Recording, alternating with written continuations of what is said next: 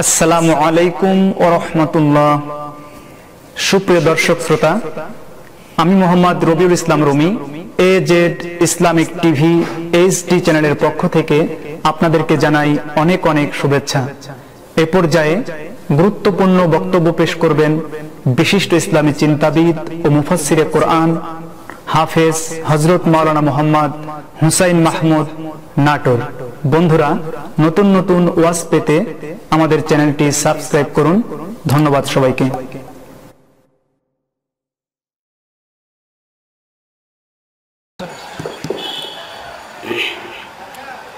আসসালামু আলাইকুম ওয়া রাহমাতুল্লাহি ওয়া বারাকাতুহু।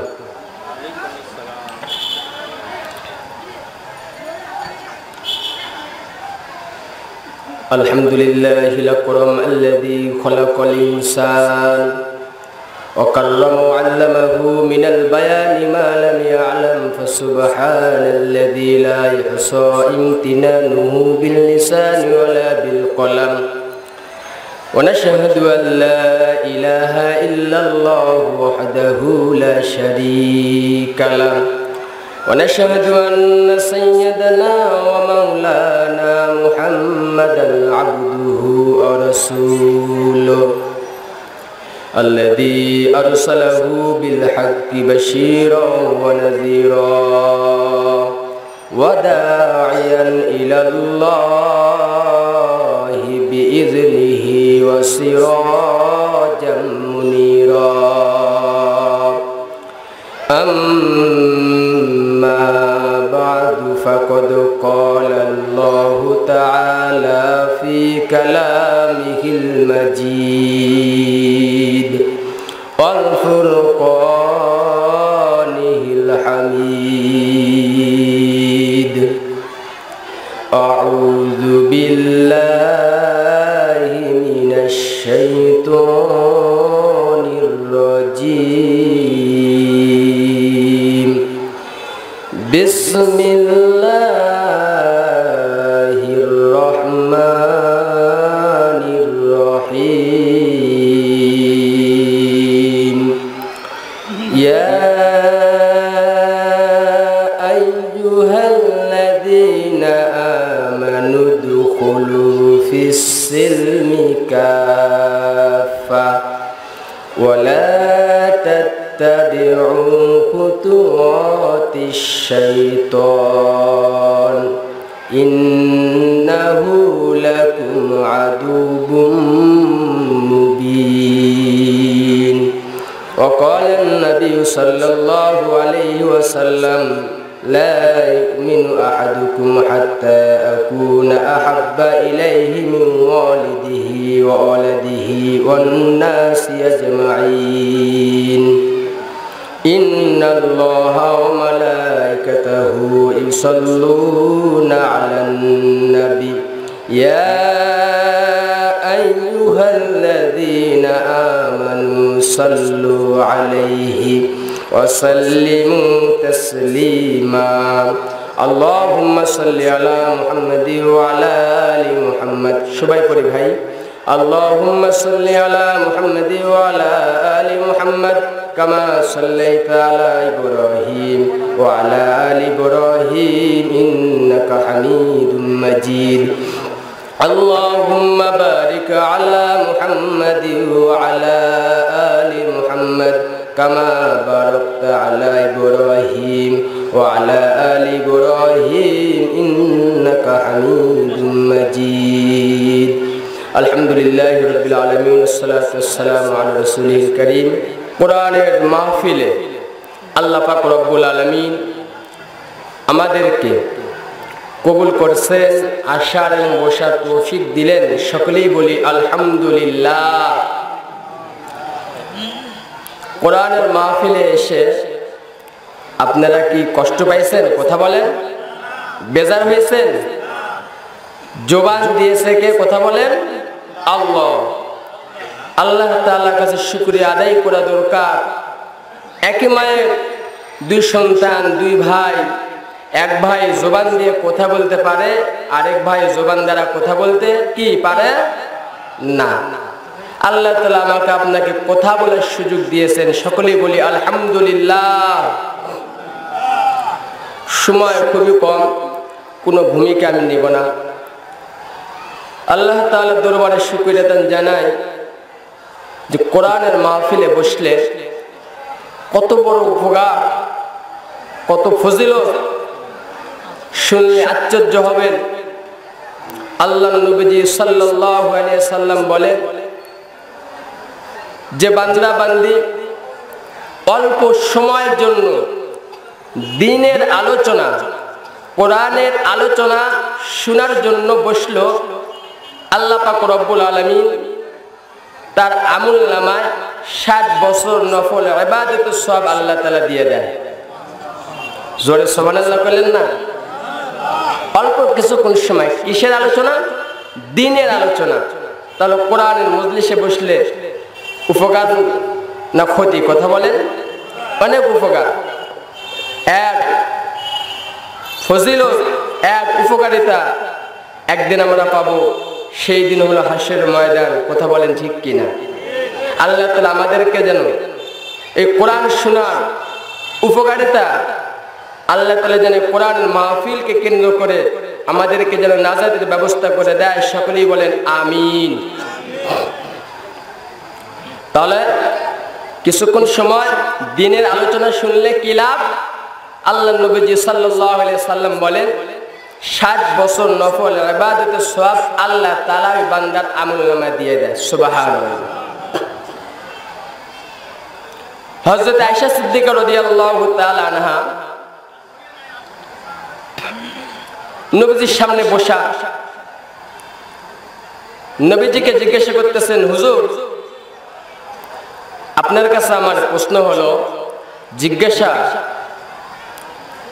যে সকল বান্দা বান্দিরা কোরআনের আলোচনা শোনার জন্য, দ্বীনের আলোচনা শোনার জন্য যারা অল্প সময়ের জন্য বসে, আর উপকারিতা কি? আয়েশা রাদিয়াল্লাহু তাআলা আনহা নবীজিকে প্রশ্ন করতেছেন। কথা বলেন ঠিক কিনা? কথা বুঝতে হবে। নবীজি কোনো কথা বলতেছেন না। আয়েশা রাদিয়াল্লাহু তাআলা আনহা নবীজির মুখের দিকে তাকাইলেন। তাকানোর পর নজর করে দেখতেছেন নবীজির চোখ দিয়ে দিয়ে পানি পড়তেছে। নবীজির চোখ দিয়ে দিয়ে পানি পড়তেছে। আয়েশা রাদিয়াল্লাহু তাআলা আনহা নবীজিকে ডাক দিয়ে বলতেছেন, নবীজি আমি কি এমন কথা আপনাকে বললাম, আমি কি এমন ব্যবহার আপনার সঙ্গে করেছি যার কারণে আপনি কষ্ট পেয়েছেন? আপনার চোখে পানি দেখা যায়, আপনার চোখ দিয়ে দিয়ে পানি বের হয়, দাড়িগুলো ভিজে যায়, গালগুলো ভিজে যায়। নবীজি ডাক দিয়ে বলতেছেন, আয়েশা তুমি আমাকে প্রশ্ন করেছো আয়েশা, যে বান্দা বান্দি কোরআন শোনার জন্য অল্প সময়ের জন্য বসলে উপকারিতা কি, লাভ কি আয়েশা? এই জন্য আমার চোখ দিয়ে পানি পড়তেছে। আয়েশা রাদিয়াল্লাহু তাআলা আনহা বলতেছেন, নবীজি কেন আপনার চোখ দিয়ে পানি বের হইতেছে? নবীজি বলতেছেন, আয়েশা আল্লাহ পাক রব্বুল আলামিন কিয়ামত পর্যন্ত কোন বান্দা বান্দিকে হায়াত দিবে না। আর যদি আমার উম্মতেরা কিয়ামত পর্যন্ত হায়াত পাইতো, আমি নবীজি তাদেরকে বলে দিতাম যেখানে কোরআনের আলোচনা হয়, দ্বীনের আলোচনা হয়, ওই জায়গায় গিয়ে যেন আমার উম্মতেরা কোরআনের আলোচনা শুনে, আল্লাহ এবং আল্লাহ রাসূলের বরত্বের কথা শুনে। কেননা আমি নবীজি বলে দিলাম যে বান্দা বান্দি অল্প সময়ের জন্য দ্বীনের আলোচনা বসে কোরআন শুনে, আল্লাহ তাআলা ওই বান্দা বান্দির আমলনামায় 60 বছর নফল ইবাদতের সওয়াব লিখে দেয়। আয়েশা রাদিয়াল্লাহু তাআলা আনহা বলতেছেন, নবীজি শুধু 60 বছর নফল ইবাদতের সওয়াব আল্লাহ তাআলা আমলনামায় দিয়ে দেয়। নবীজি বলতেছেন আয়েশা রে শুধু 60 বছর নফল ইবাদতের সওয়াব আল্লাহ তাআলা আমলনামায় দিয়ে দেয় না, আমার আল্লাহ পাক রব্বুল আলামিন যে বান্দা বান্দি কোরআন শোনার জন্য বাড়ি থেকে বাসায় থেকে বাইর হয় এবং হাঁটি হাঁটি পা পা করে কোরআন শোনার জন্য কোরআনের মজলিসে বসে যায়, আমার আল্লাহ তাআলা ওই বান্দার প্রতি কদমে কদমে গুনাহগুলি মাফ করে দেয়। চিৎকার দিয়ে বলেন সুবহানাল্লাহ। আয়েশা রাদিয়াল্লাহু তাআলা আনহা আবার প্রশ্ন করতেছেন নবীজি শুধু বান্দার গুনাহগুলি আল্লাহ তাআলা মাফ করে দেয় আর কি কোনো উপকারিতা নাই, লাভ নাই? নবীজি ডাক দিয়ে কয় আয়েশা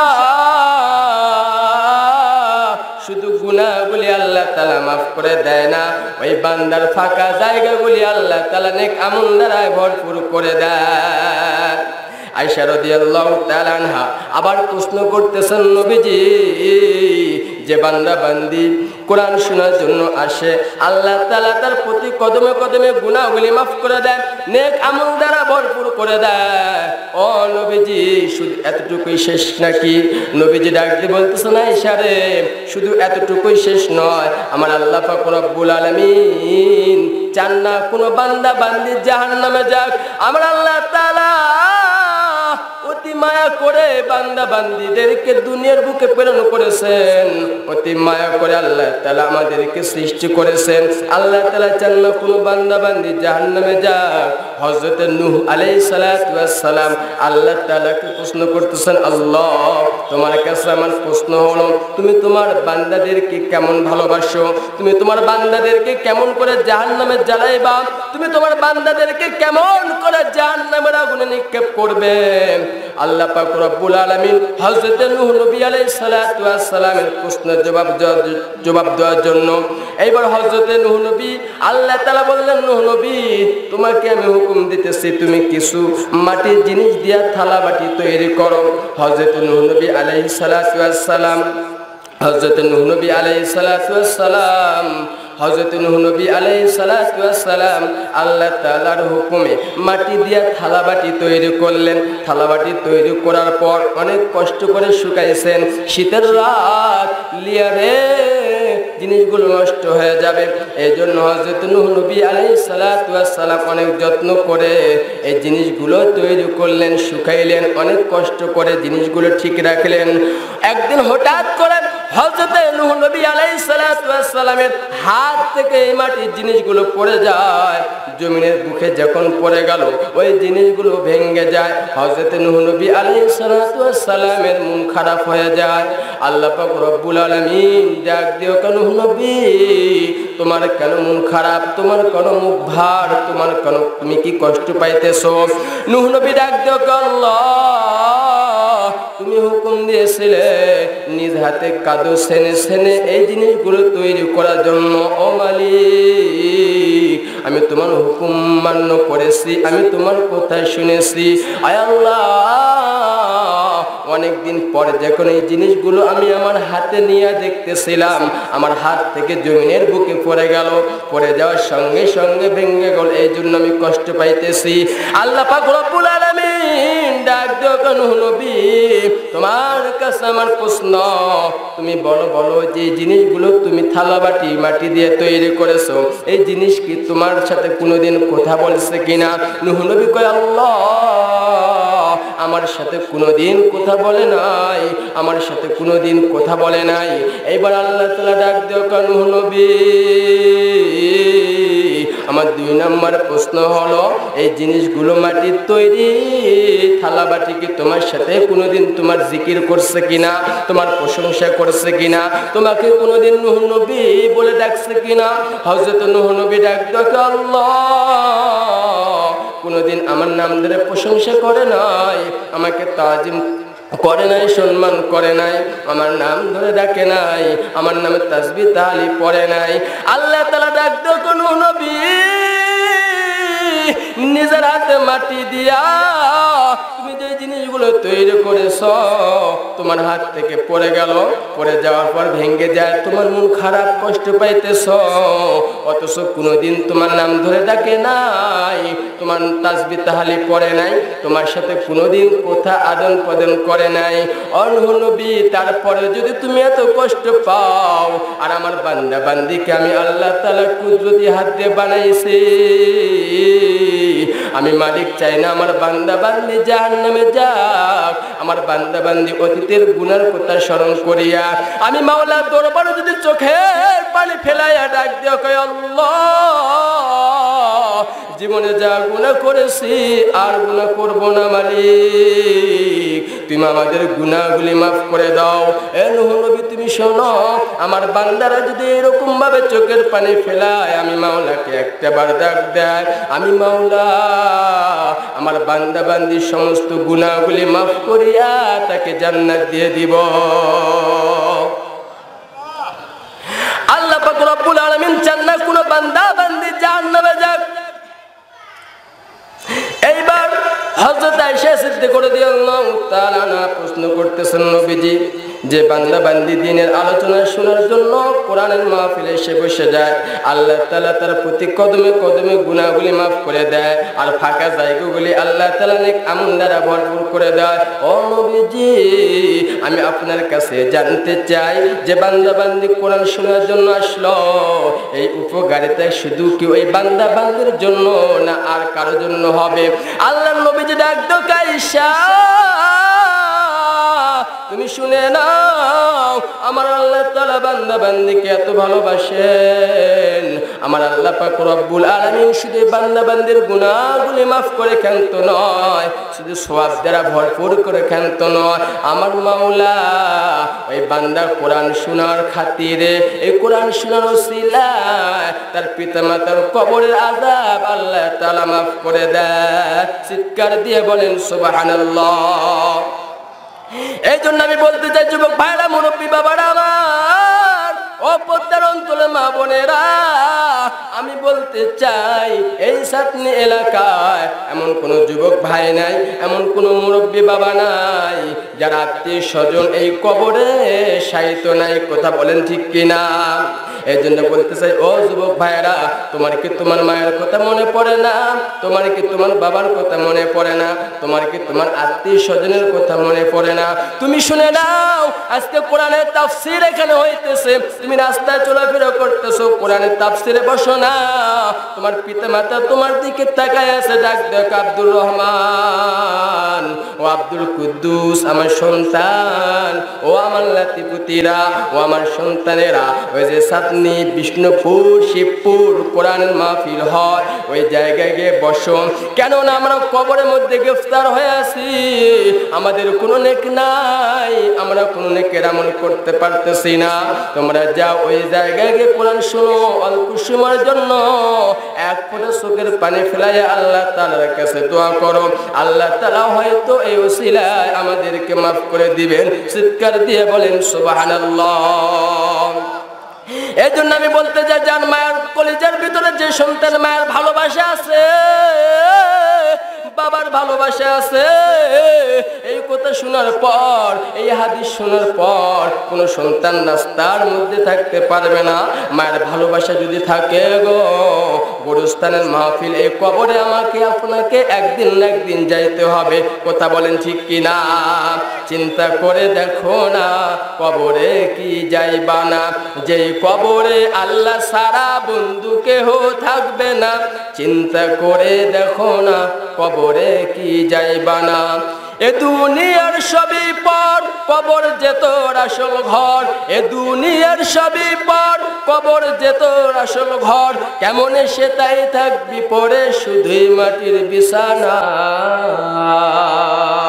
কেমনে সে তাই থাকবি পরে শুধুই মাটির বিছানায়। চিন্তা করে দেখো না, কবরে কি যাইবা না?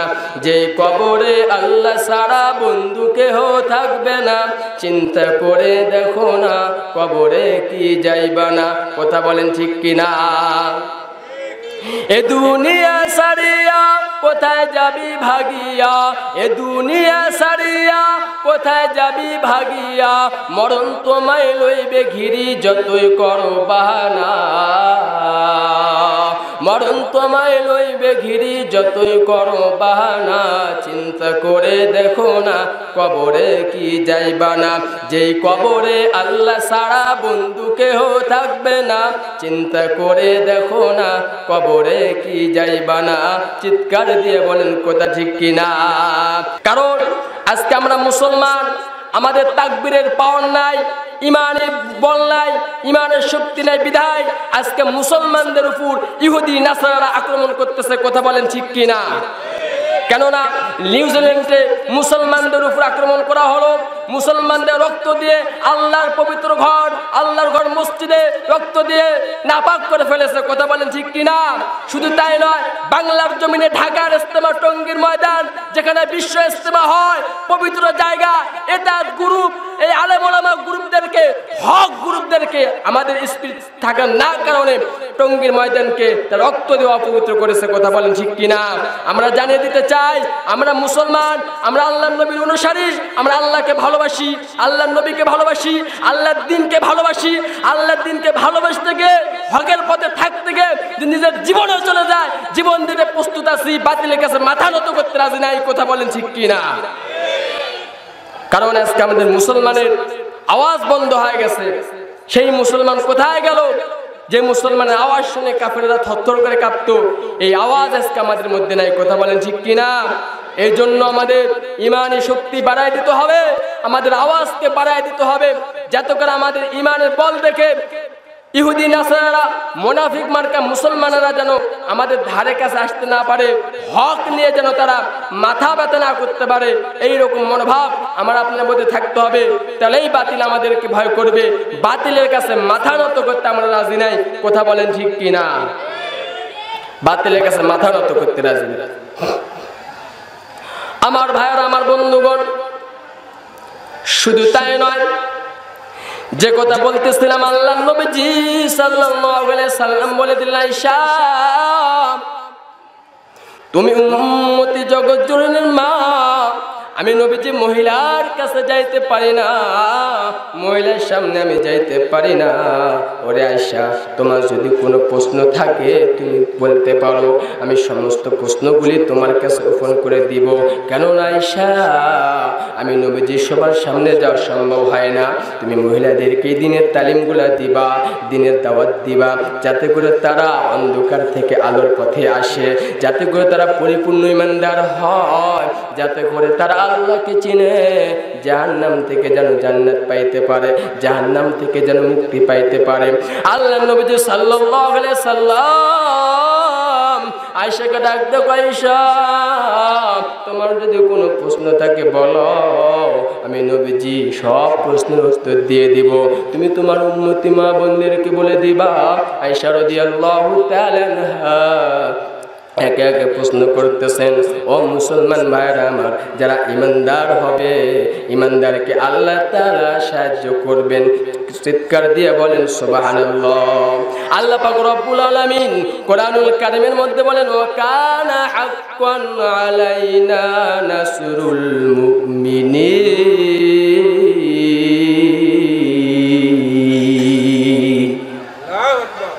আমার ভাষা, আমার কোথায় কি আপনারা বুঝতে কষ্ট হইতেছে?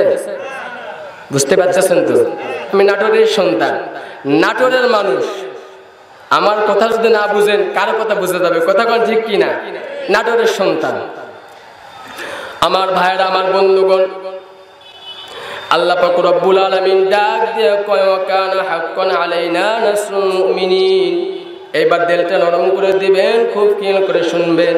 আল্লাহ পাক রব্বুল আলামিন ডাক দিয়ে কয়, যারা দুনিয়ার বুকে ঈমান আনবে, ঈমানের উপর অটল থাকবে, আমি আল্লাহ পাক রব্বুল আলামিন ওই বান্দা বান্দিকে সাহায্য করে, আমি আল্লাহ তাআলার প্রতি হক, আমি আল্লাহ তাআলার প্রতি ওয়াজিব হয়ে যায়। চিৎকার দিয়ে বলেন সুবহানাল্লাহ।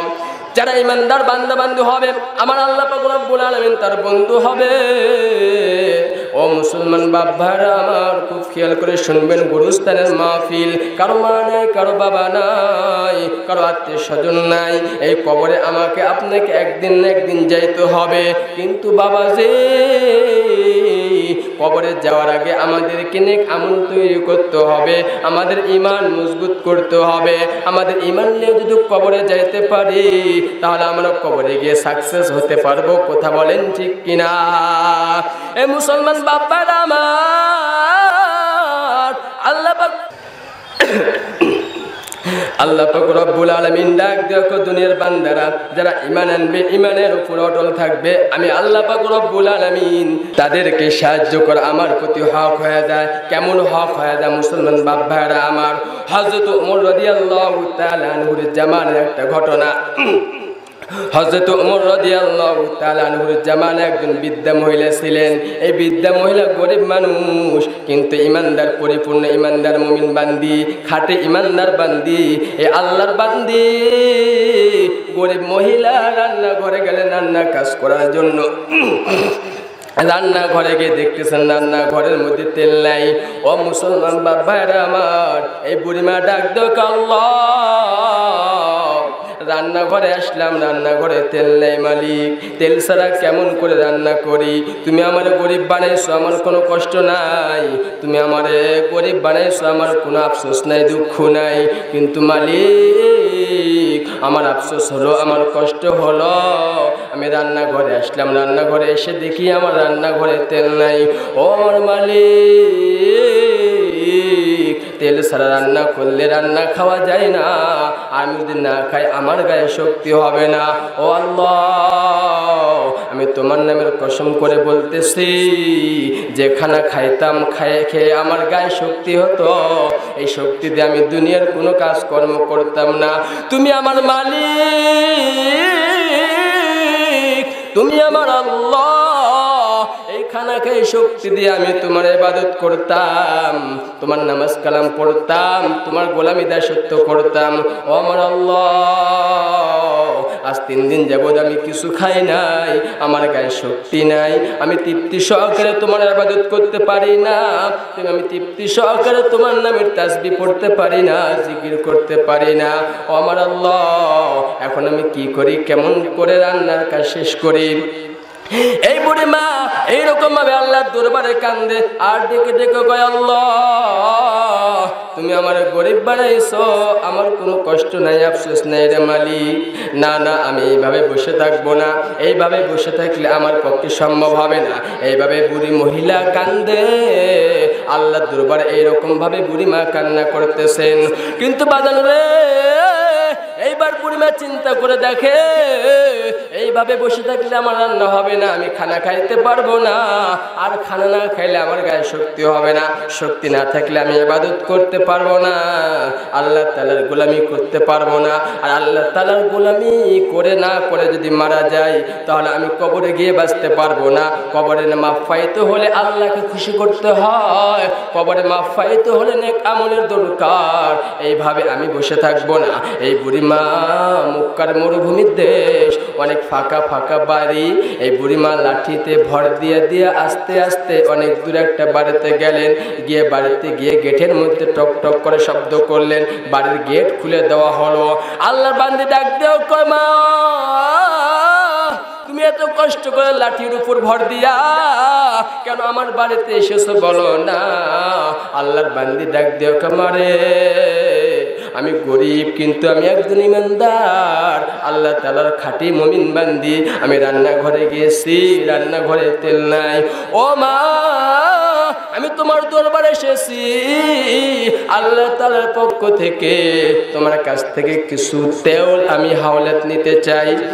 এই আল্লাহর বান্দি ডাক দেখো, বুড়িমা আমি তোমাকে তেল হাওলাত দিব, কিন্তু শর্ত হলে তেল তুমি আমাকে কয়দিন পর ফেরত দিবা। এ মুসলমান যুবক ভাইয়েরা আমার খুব খেয়াল করে শুনবেন, কোনো দিকে নজর নাই, আমি কি আলোচনা দিয়ে কি বুঝাইতে চাচ্ছি রে মুসলমান বাপ ভাইয়েরা আমার খুব খেয়াল করে শুনবেন।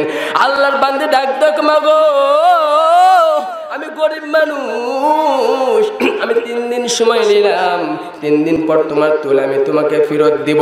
3 দিন সময় নিয়ে আল্লাহর বান্দি বাড়িতে আসলেন। রান্নার কাজ সমাপ্ত করিয়া খানা খাইয়া গায়ে শক্তি হলো আল্লাহ তাআলার গোলামি করে, আল্লাহ তাআলার ইবাদত বন্দেগী করে, আল্লাহ তাআলার নামের জিকির আজগার করে, আল্লাহ তাআলা তাসবিহ তাহলিল পড়ে। 3 দিন সময় নিয়ে 3 দিন সময় যখন হয়ে গেল, আল্লাহর বান্দি যেই পরিমাণ তৈল হাওলাত নিয়েছিলেন ওই পরিমাণ তৈল নিয়া ওই আল্লাহর বান্দির বাড়িতে যাইতেছেন ফেরত দেওয়ার জন্য। কিন্তু মুসলমান বাবারা আমার, পথের মধ্যে গিয়ে আল্লাহর বান্দি ওই বুড়ি আল্লাহর বান্দি বুড়িমার হাত থেকে তোলের খুঁটিখানা পড়ে গেল। তোল যখন পড়ে যায় সঙ্গে সঙ্গে জমিন শুষে শুষে তোলগুলো খেয়ে ফেলে দিল। এই আল্লাহর বান্দি ডাক দেখ, আল্লাহ আজকে তো আমার তুমি গরিব বানাইছো, আমি তো অসহায়, কিন্তু মালিক আমি 3 দিন সময় নিয়ে তোল হাওলাত নিয়েছিলাম। ও মালিক, যেই পরিমাণ তোল আমি হাওলাত নিয়েছিলাম এই পরিমাণ তোল আমার সংগ্রহ করতে আরো 3 দিন সময় লেগে যাবে। ও আমার আল্লাহ, আজকে যদি সূর্য ডুবে যায় তাহলে আমি ওয়াদা খেলাফ করে হয়ে যাব, মুনাফিক হয়ে যাব, আর মুনাফিকের স্থান হলো জাহান্নামে। না না না না না, আমি জাহান্নামী হতে চাই না। আল্লাহর বান্দা এইভাবে কান্দে আর ডেকে ডেকে গো আল্লাহ এখন আমি কি করি, আমার মাথায় জ্ঞান দিয়ে দাও। এবার বুড়িমার মাথায় আল্লাহ তাআলা জ্ঞান দিয়ে দিলেন, বুদ্ধি দিলেন। এই বুড়িমা ডাক দিও, না আমাদের প্রেসিডেন্ট আমাদের খলিফা হলো হযরত ওমর রাদিয়াল্লাহু তাআলা আনহু। আমি ওমর রাদিয়াল্লাহু তাআলা আনহুর দরবারে যাব, ওমর রাদিয়াল্লাহু তাআলা আনহুর কাছে গিয়ে বিচার দিব। এই বুড়িমা হযরত ওমর রাদিয়াল্লাহু তাআলা আনহুর দরবারে গেলেন, গিয়ে ডাক দিয়ে বলতেছেন, ওমর আমার একটা বিচার আছে, তোমাকে করতে হবে। হযরত ওমর রাদিয়াল্লাহু তাআলা আনহু ডাক দেখো, বুড়িমা কি বিচার জলদি করে বলো, আমার হাতে সময় নাই, আমি রাজ্যের মধ্যে যাব। কোন মানুষ কষ্টে আছে তার কষ্ট দূর করার জন্য তাকে আমি কিছু হাদিয়া তোফা দিতে চাই। কোন মানুষ খানা খায়নি, কার ঘরে চাউল নাই, কার ঘরে রান্না হয় নাই, আমি প্রেসিডেন্ট, আমি খলিফা, আমার খোঁজ নিতে হবে, জলদি করে বলো। এই বুড়িমা ডাক দেখো, তুমি যাবে যাও, নিষেধ নাই, কিন্তু আমি বুড়িমার একটা বিচার তোমাকে করে দিতে হবে। হযরত ওমর রাদিয়াল্লাহু তাআলা আনহু ডাক দিয়ে বলতেছেন, বুড়িমা কি বিচার জলদি করে বলো। এই বুড়িমা ডাক দিয়ে বলতেছেন, ওমর আমি 3 দিন সময় নিয়ে আল্লাহর এক বান্দির বাড়ির থেকে আমি তোল হাওলাত নিয়েছিলাম।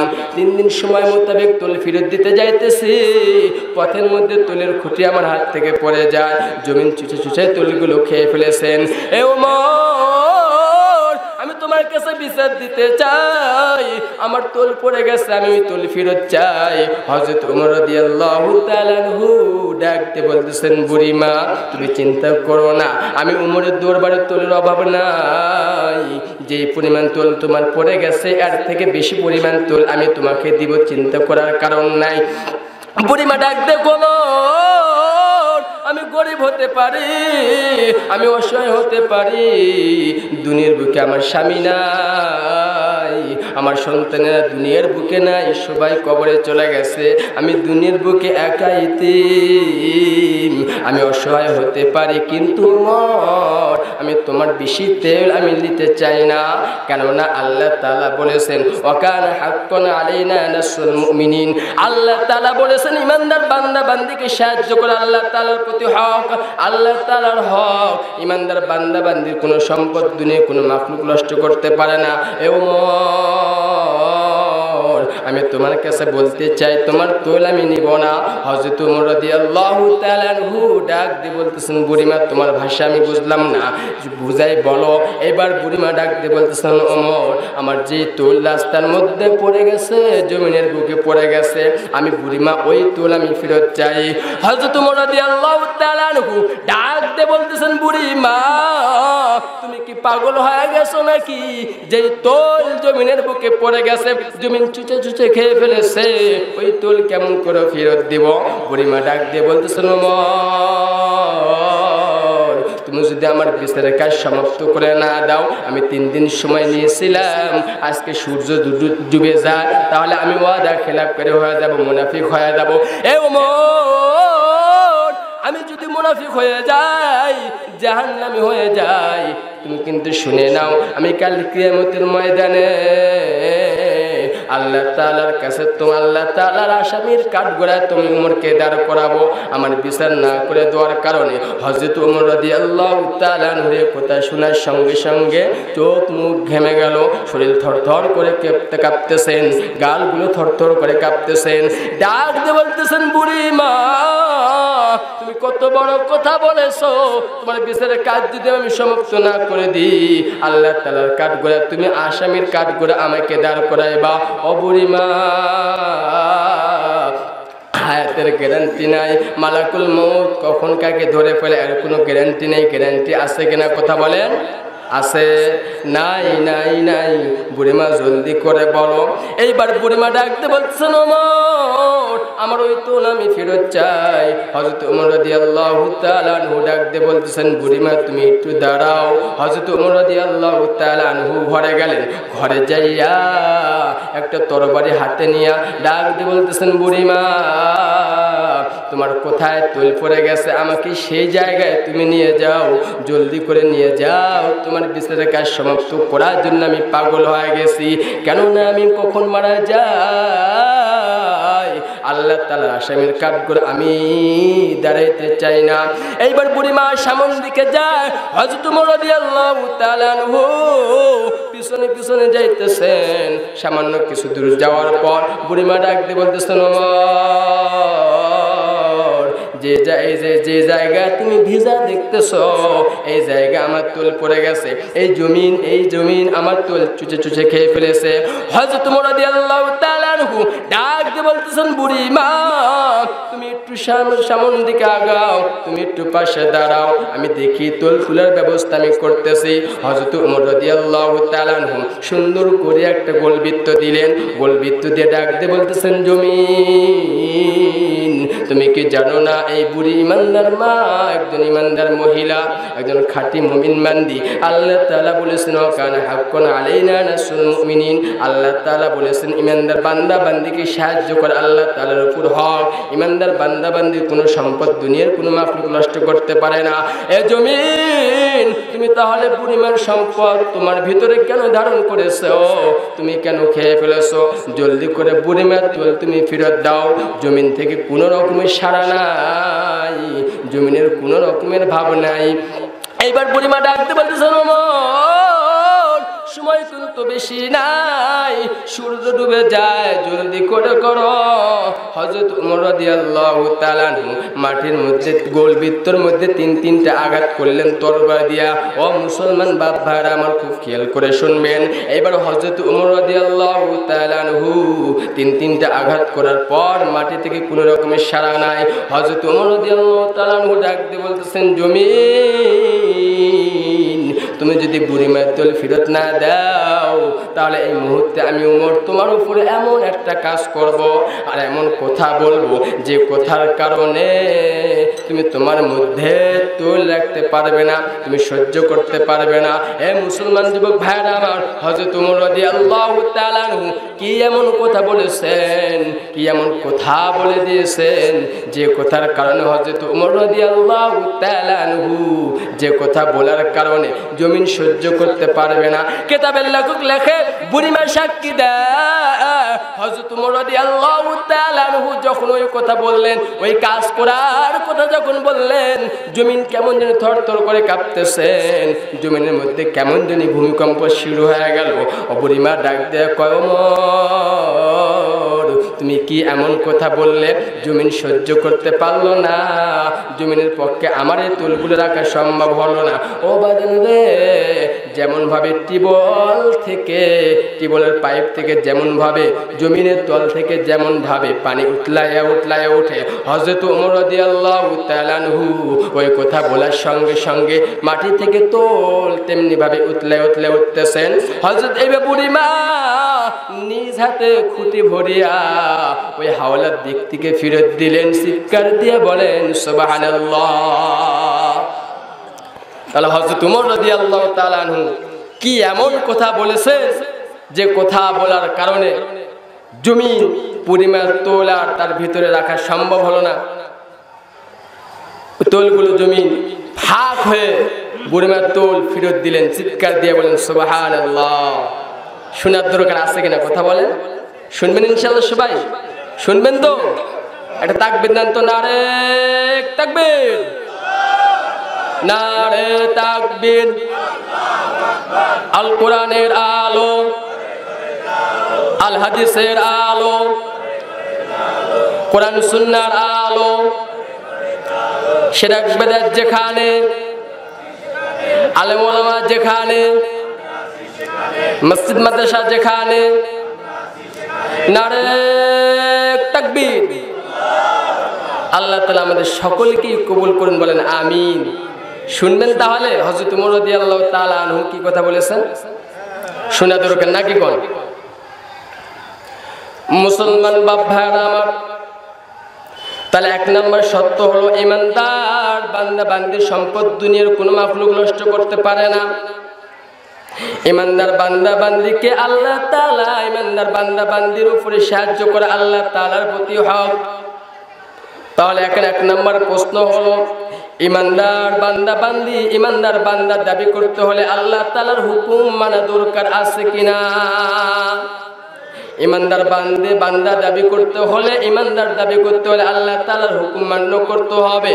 আল্লাহর নবীজির আদর্শ, আল্লাহর নবীজির সুন্নাত আমাকে আপনাকে আঁকড়ে ধরতে হবে।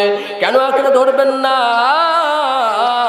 কেন আল্লাহ তাআলার প্রতি ঈমান আমাদের মজবুত হবে না? কেন ঈমান আমরা মজবুত করব না? কেন ঈমানের প্রতি অটল আমরা থাকবো না? অবাদান রে, গুরুস্থানের মাহফিল, এই জন্য আমি আলোচনাটা নিয়ে আসলাম। কেমন গুরুস্থানের মাহফিল? আল্লাহ নবীজি সাল্লাল্লাহু আলাইহি সাল্লাম যখন সাহাবীদেরকে এরকম ভাবে বয়ান করতেন, সাহাবীরা জাহান্নামের কথা শোনার পর তাদের চোখ দিয়ে দিয়ে পানি ঝরতে থাকে। জান্নাতের আলোচনা শোনার সময় তাদের মুখে হাসি দেখা যায়। কিন্তু বাদান রে, হযরত ওসমান গনি রাদিয়াল্লাহু তাআলা আনহু যখন কবরের পাশ দিয়ে হেঁটে হেঁটে যাইতেছেন, হেঁটে যায়, হযরত ওমর রাদিয়াল্লাহু তাআলা আনহু ছোট বাচ্চার মতন গোড়াগড়ি করে কান্নাকাটি করে। সাহাবা ভাইরা জিজ্ঞাসা করে, ওসমান ভাই, আল্লাহর নবীজি যখন জান্নাতের আলোচনা করে তখন আমরা সবাই আনন্দিত হই, খুশি হই, মুখে হাসি দেখা যায়। ওসমান ভাই, আল্লাহর নবীজি যখন জাহান্নামের বর্ণনা দেয় তখন আমরা কান্নাকাটি করি। আল্লাহর নবীজি জাহান্নামের আলোচনা করার সময় এত কান্না আপনি কান্দেন না, কিন্তু কবরের পাশ দিয়ে যখন আপনি যান এইরকম ভাবে কেন অস্থির হয়ে পড়েন? কেন ছোট বাচ্চার মতন ফোফায়া ফোফায়া গড়াগড়ি করে কান্না করেন? হযরত ওসমান রাদিয়াল্লাহু তাআলা আনহু জবাব দিয়ে বলতেছেন, আমার সাহাবী ভাইরা শুনে নাও, আল্লাহর নবীজি সাল্লাল্লাহু আলাইহি সাল্লাম বলেছেন, একজন বান্দা বান্দির জন্য প্রথম ধাপ হলো কবরস্থান। এই কবর যার জন্য ভালো হবে, হাসের ময়দান তার জন্য ভালো হবে। কবর যার জন্য ভালো হয়, ফুলসিরাতের রাস্তা তার জন্য ভালো হয়। এই কবর যার জন্য ভালো হবে, মিজানের পাল্লা তার জন্য ভালো হবে। ও আমার সাহাবী ভাইরা, আল্লাহর নবীজি বলেছেন কবর হলো প্রথম ধাপ। এই জন্য আমি ওসমান যখন কবরের পাশ দিয়ে হেঁটে যাই আমার ভিতরে অনেক বড় ভয় হয়, না জানি কবর আমার সাথে কেমন ব্যবহার করে। এই যুবক ভাইরা, মুসলমান বাপ ভাইরা আমার, হযরত ওমর, হযরত ওসমান গনি রাদিয়াল্লাহু তাআলা আনহু, হযরত আলী রাদিয়াল্লাহু তাআলা আনহু, হযরত ওমর রাদিয়াল্লাহু তাআলা আনহু, হযরত আবু বকর রাদিয়াল্লাহু তাআলা আনহু আর অনেক সাহাবী, আশারা মুবাশশিরা 10 জন সাহাবীকে আল্লাহ তাআলা দুনিয়ার বুকে জান্নাতের সার্টিফিকেট দিয়েছেন। চিৎকার দিয়ে বলেন সুবহানাল্লাহ। এ মুসলমান বাপ্পারা আমার, হযরত ওসমান রাদিয়াল্লাহু তাআলা আনহু দুনিয়ার বুকে জান্নাতের সার্টিফিকেট পাওয়ার পরও, জান্নাতি মানুষ হওয়ার পরও কবর দেখলে যদি এরকম ভাবে কাতর হয়ে পড়ে, কান্নাকাটি করে, তাহলে আমি আপনার জন্য কি অবস্থা হবে? হযরত ওসমান গনি রাদিয়াল্লাহু তাআলা আনহু কবর দেখলে এরকম ভাবে ভয় অস্থির হয়ে পড়েন। এ যুবক ভাইরা, মুসলমান বাপ্পারা আমার আর বেশি সময় নাই, আমি আপনাদেরকে এবার বলতে চাই, হযরত ওমর রাদিয়াল্লাহু তাআলা আনহু কি এমন কথা বলল, বলার সঙ্গে সঙ্গে মাটি আর সহ্য করতে পারল না, জমিন আর সহ্য করতে পারল না, বুড়িমার তোল জমিন ফেরত দিয়ে দিলেন। হযরত ওমর রাদিয়াল্লাহু তাআলা আনহু জমিনের দিকে লক্ষ্য করে বলতেছেন, জমিন, তুমি যদি ইমানদার বান্দি, ইমানদার মহিলা, খাঁটি মুমিন মহিলা, এই মুমিন বান্দি মুমিন বান্দির যদি তোল ফিরত না দাও তাহলে এই মুহূর্তে এই সময় আমি তোমার উপরে বেনামাজি ঘর তৈরি করব, বেনামাজি তোমার উপর দিয়ে চলাফেরা করাবো, বেনামাজি ঘর তোমার উপর আমি এই মুহূর্তে উঠাবো। আমার মুসলমান বাপ্পারা আমার হযরত ওমর রাদিয়াল্লাহু তাআলা আনহু যখন বেনামাজির কথা বলেছেন, বেনামাজির ঘর যখন তোলার কথা বলেছেন, বেনামাজি যখন এই জমিনের উপর দিয়ে চলাফেরার কথা বলেছেন, জমিন আর সহ্য করতে পারে না, জমিন ফাঁক হইয়া বুড়িমার তোল জমিন ফেরত দিয়ে দিলেন। চিৎকার দিয়ে বলেন সুবহানাল্লাহ। এ যুবক ভাইরা, মুসলমান ভাইরা, আমি এই জন্যই আলোচনা নিয়ে এসলাম, কেননা বেনামাজিকে আল্লাহর জমিনও সহ্য করতে পারে না। এ যুবক ভাই, তোমার হাতে ধরে পায়ে ধরে বলি, এ মুরব্বী বাবারা, ও দাড়ি পাপকা মুরব্বীরা, আমার এমনও যুবক ভাইরা আছে, এমনও মুরব্বীরা আমরা আছি, মসজিদে আজান হয়, আজান শোনার পরে মসজিদে যাই না, দোকানে বসে টেলিভিশন দেখি। কথা বলেন ঠিক কিনা? বেনামাজিকে আল্লাহর জমিনে সহ্য করতে পারে না। তাহলে মুসলমান বাপ ভাইরা আমার, এই হাদিস শোনার পর আমরা নিয়ত করে ফেলি, অতীতে যা নামাজ কাজা করেছি আর নামাজ ছেড়ে দিব না।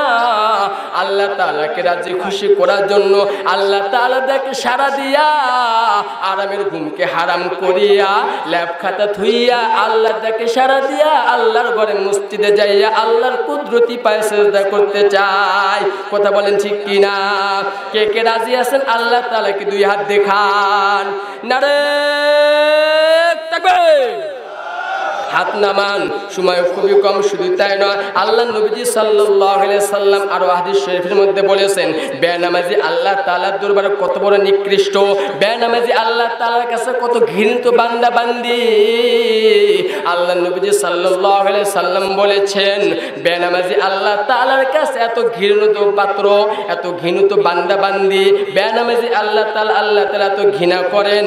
ও মুসলমান বাবারা আমার, আল্লাহ নবীজি সাল্লাল্লাহু আলাইহি সাল্লাম বলেন, একজন ব্যভিচারিণী মহিলা, একজন জেনাকারিণী মহিলা, তিনি নিজের আপন জারুর সন্তানকে পেটে ধারণ করেছে। পেটে ধারণ করার পর নির্দিষ্ট সময়ের পর যখন সন্তান দুনিয়ার বুকে ভূমিষ্ঠ হলো, সন্তান ভূমিষ্ঠ হওয়ার পর এই বেনামাজ জেনাকারী মহিলা, ব্যভিচারিণী মহিলা নিজের হাতে তার সন্তানকে গোলা টিপে হত্যা করে ফেলেছে। এই জেনাকারী মহিলা নিজের সন্তানকে হত্যা করেছে। যত বড় নিকৃষ্ট কাজ করেছে, আল্লাহ তাআলার কাছে বান্দা বান্দি তার থেকে নিকৃষ্ট। যে বান্দা বান্দির কানে আল্লাহ তাআলার ঘরের আজান যখন কানে যায়, ওই বান্দা বান্দি যখন আল্লাহ তাআলার সামনে নামাজে না দাঁড়ায়, আমার বাবা মুসলমান বাবারা আমার, তাহলে বুঝেন বেনামাজি আল্লাহ তাআলার কাছে কত ঘৃণিত। তাহলে আজান কানে শোনার পরও আমরা মসজিদে যাব কিনা? কথা বলেন। আমরা কি জিনাকারী মহিলার চাইতে ভালো হতে চাই না খারাপ হতে চাই? আল্লাহ তাআলার আজান যখন কানে আসে, আরামের ঘুম হারাম করিয়া ওযু করিয়া আল্লাহ তাআলাকে খুশি করার জন্য, দুনিয়ার মানুষকে দেখানোর জন্য নয়, দুনিয়ার মানুষকে খুশি করার জন্য না। আমার চিন্তা ভাবনা থাকবে এরকম, কবরে আমাকে আপনাকে একদিন না একদিন যাইতে হবে। হাসরের ময়দানে আল্লাহ তাআলার কাঠগড়ায় আমাকে উঠতে হবে। মিজানে পাল্লা নেকির আমল আমার আপনার জন্য ওজন করা হবে। ফুলসিরাতে রাস্তা আমাকে আপনাকে পার হতে হবে। এ যুবক ভাইরা, মুরব্বী বাবারা, দুনিয়ার বুকে যত তুমি আমল করো না কেন, হজ করো, যাকাত দাও, ফিতরা দাও, যা কিছু আমল তুমি করো না কেন, যদি নামাজ ছেড়ে দিয়ে এগুলো আমল করেন, চার না পয়সার দাম নাই। আগে নামাজ ঠিক, তারপরে সব আমল ঠিক। কথা বলেন ঠিক কিনা? আল্লাহ পাক রব্বুল আলামিন আমাদের সকলকেই 5 ওয়াক্ত নামাজ আজানের ডাকে সাড়া দিয়া আল্লাহ তাআলার ঘরে গিয়ে 5 ওয়াক্ত নামাজ পড়া তৌফিক দান করুক। সকলেই বলেন আমিন। আমরা 5 ওয়াক্ত নামাজ সবাই পড়বো তো বাপজান? ইনশাআল্লাহ পড়বেন তো সবাই? আল্লাহ তুমি আমাদের সকলকে কবুল করে নাও। তোমার বান্দারা নামাজের জন্য নিয়ত করেছে, সামনে আর নামাজ কাজও করবে না। আজকের নিয়তের কারণে আল্লাহ তাআলা যেন হাসরের ময়দানে আমাকে আপনাকে সহজে মাফ করে একসঙ্গে জান্নাতবাসী করে দেয়। সকলেই বলেন আমিন। আখির দাওয়ানা আলহামদুলিল্লাহি রাব্বিল আলামিন। আসসালামু আলাইকুম ওয়া রাহমাতুল্লাহ।